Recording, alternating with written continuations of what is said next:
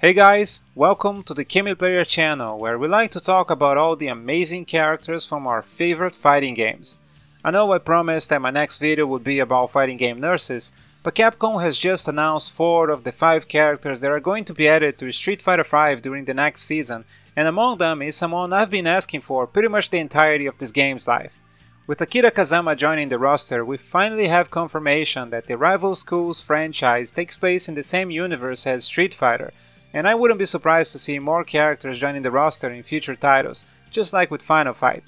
I know Sakura was present in the first game.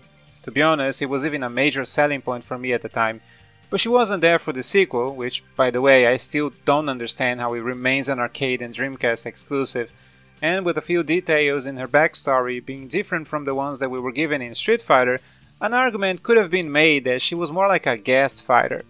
Anyways, given the fact that Rival Schools holds a special place in my heart, I even cosplayed as Hayato Neketsu back in the day, I decided to make a video introducing more people to this franchise and Street Fighter V's future DLC character.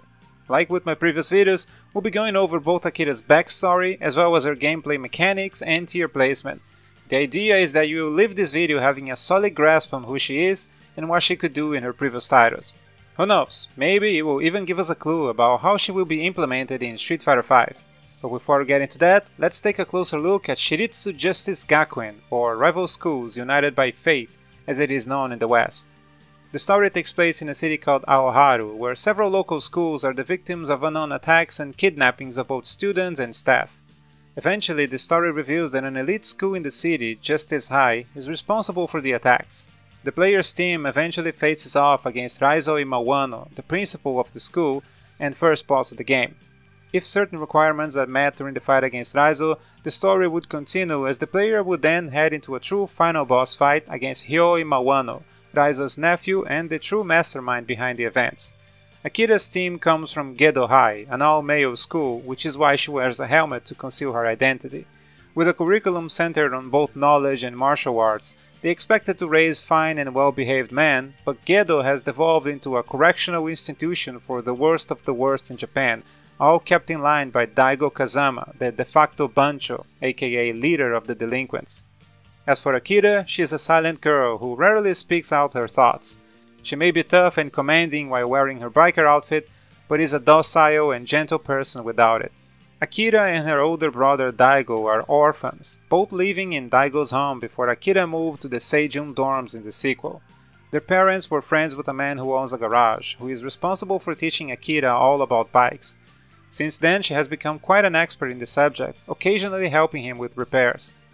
Prior to her initial appearance, she shows up at the last part of Daigo's ending, his story taking place before the events of the game, in which Akira herself decides to pose as a boy in order to enter Gedo High, so that she can find out what had happened to Daigo after he had disappeared from within his own personal mission of solving the school kidnappings. She befriends 2 of Daigo's subordinates, Edge or Eiji and Gun Isurugi, Gun by the way having been covered in a previous video, link in the description, and they eventually defeat the Pacific High students, Roy, Tiffany and Bowman, who were captured and brainwashed by Hideo and Kyoko. The trio then decides to pursue the latter 2, only to be stopped and informed by Natsu and Roberto that Hideo and Kyoko were also being controlled by someone linked to Justice High School. After Hyo's defeat, the Gedo High team eventually rescues Daigo, as Akira emotionally reunites with her older brother while speaking in a feminine voice, much to the surprise and shock of Edge and Gun. It is only then that she reveals her true identity, apologizing for having deceived her new friends. Rather than being upset though, Edge and Gun assure Akira that they welcome her to the group and that she's now one of them. The second game takes place a year after, and things have gone back to normal in Aoharu, with the students resuming their normal school lives and enjoying the calm and peace that came after their last adventure. That lasts until Kuro Kirishima, a cold-hearted and ruthless ninja assassin from a mysterious group known only as the Reverse Society, sets his sight on the Imawano family and plans to eliminate them and their allies so that he can prepare for the advancement of his own ambition to rule Japan. Kuro's allies infiltrate the various schools around Aoharu, planting the seeds of distrust between them. He also captures and brainwashes the Gedo High gang leader, Daigo Kazama, so that he can order his crew to attack the others, causing even more tension. Akira, who has now been transferred to the girls-only Seijun High, goes on a personal quest to find out what had happened to Daigo, who had suddenly and unexpectedly changed after returning from his personal training journey. She manages to befriend Yurika Kirishima, also covered before in another video, and later on Zaki, with the trio deciding to investigate the new wave of attacks on the local schools after learning of Daigo's sudden change of personality. Eventually they are confronted by a brainwashed Daigo, with Akira failing to snap her older brother out of it. Gun and Eiji, who were also present at the scene, advise her that the only way to help him is to first defeat Daigo in combat. While the battle takes place, Zaki hears a strange whistle noise, not realizing that it comes from Yurika, who was secretly working with her younger brother, Kuro, playing a flute in order to control Daigo's actions. They eventually corner Kuro in a mountain area near Justice High, having been led there by Yurika herself, who had a change of heart and decided to help Akira and the others undo Kuro's plan. After Daigo and Kuro are defeated, Akira is told by Yurika that her brother will need to rest for a while before he can fully recover from his brainwashing. The trio then goes to Justice High to finish things once and for all by defeating an empowered Hyoe Mawano, recently made stronger by Kuro Kirishima. When everything is said and done, Yurika initially leaves Seijun High out of personal guilt for her part in Kuro's plan, but decides to return a while later, being welcomed with open arms by Akira. And that's pretty much everything that happened with Akira during both entries in the Rival Schools franchise. I have absolutely no idea right now as to what her story is going to be in Street Fighter V Champion Edition, but I hope it doesn't involve saving Daigo from a brainwash incident yet again. I mean, how many times can this guy fall for the same trick? Anyways, with plot out of the way, let's move on to some gameplay discussions. Usually I would just give you a rough idea of Akira's gameplay tactics and tier placement, but given the fact that it's going to be a long time until we have more details about how she will play in Street Fighter V Champion Edition, I thought it would be interesting to review all of her moves. First things first, in the original game, Akira shows up in her biker outfit, but you can eventually unlock a second version of her without the helmet.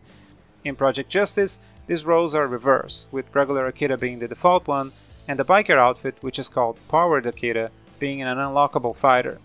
We'll be looking at both these variations, since there's a good chance her Street Fighter version will mix attributes and abilities from both forms. Oh, then just so you know, I'll be using the Japanese names for the moves, since that's how I know them, but I'll add the English names to the video whenever possible. Starting with Seijun High Akira then, her party-up technique is called Seijo no Tetsui and sees your partners grabbing the opponent's arms and legs before leaping into the air and slamming the victim directly into Akira's fist. It doesn't have a lot of range, but works as a good anti-air attack. Her first special move is called Gaidimon, with Akira charging forward and knocking the opponent into the air. It might look like a mini launcher, but it doesn't quite work the same, as the opponent can recover immediately. The heavy punch version, however, does include a sidestep. Fugekishu is a flip that can be followed with a kick for a knockdown. It kinda looks like Ibuki's heavy Kasumikage, just, not nearly as good. Senshu Bu is a sweeping or flying kick combination that, as an Asuka Kazama main, seems very familiar to me. And finally there's Hobu, Akira's mini launcher. It can be used in a textbook combo, but since it has such a fast startup, it makes for a great tardy counter as well. A tardy counter, by the way, is a mechanic that allows you to immediately retaliate against your opponent's attack. While you're blocking, all you gotta do is input any command that involves some kind of joystick motion, with a few exceptions. Timing is crucial, but it can make it dangerous to recklessly let out a flurry of attacks against a blocking opponent. For Burning Vigors, which is what super moves are called in Rival Schools, Akira has the following options. Kikokai, which can be done in the air, is basically a ball of energy that, again, resembles one of Ibuki's attacks. Not very useful on the ground since it has limited combo capabilities, but it can be good in the air. Hano Rembo is a combo attack that works as a decent tardy counter since it has fast startup. Ten no Rembo, however, is a launcher that does a quick air combo attack. However, since it has slow startup, bad recovery, and very limited combo capabilities, it's overall not a very useful move.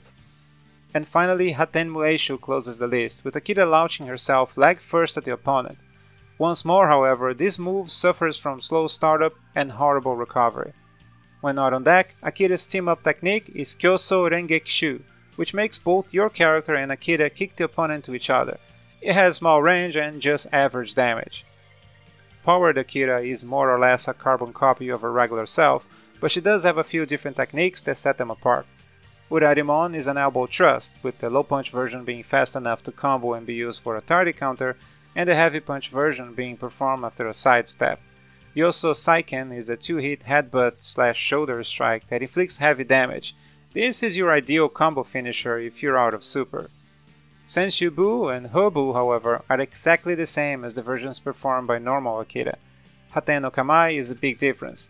It makes Akira stand on one leg and can be followed up with a few different combos depending on your situation.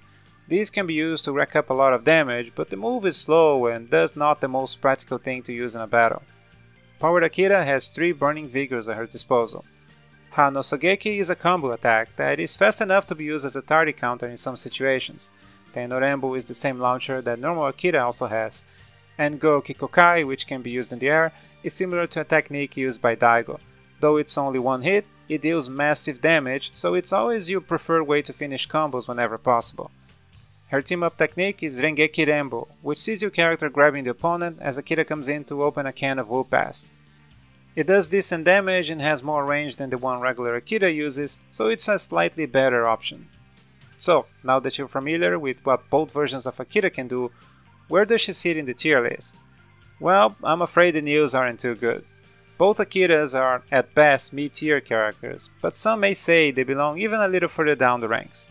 While Powered Akira has easy damage in some of her combos, finding an opening to land her attacks can be quite a challenge. Regular Akira, on the other hand, has a few more shenanigans and setups at her disposal, but her range is just goofy and her crazier combos are a little heavy on the execution side. Everyone I asked and every tier list I found seems to have a different opinion on which of the two Akiras is better, but in all cases they fall pretty close to each other, so the difference is negligible at this point.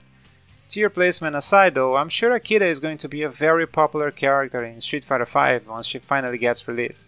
Who knows, maybe this can even help Rival Schools' chances for a sequel in the future.